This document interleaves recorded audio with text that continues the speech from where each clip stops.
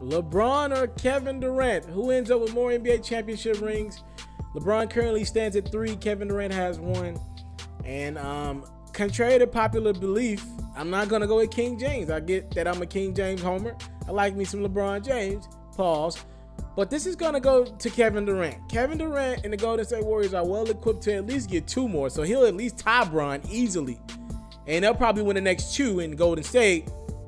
Maybe 3 out of 4. That's what I'm assuming here.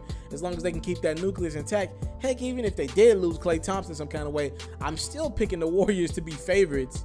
And it doesn't look like they're going to lose Klay or anybody else. Somebody's going to have to ruin this thing, and it probably would be Kevin Durant over anyone. Not taking anything away from LeBron James, but if he decides to stay in Cleveland or if he hops to another team, whatever team he goes to, they're probably not going to be better than the Golden State Warriors.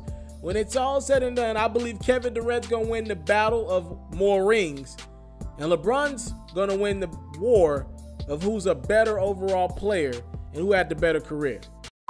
I want to salute you, homie, you know, for building your own thing and doing your own thing, creating your own platform, your own website. I got one life to live out my dreams, and I'm giving this thing all I got. I interview celebrities. I talk sports. I represent the culture. Right now, you're turning up on MrTaliaferro.com, shawty. Yeah.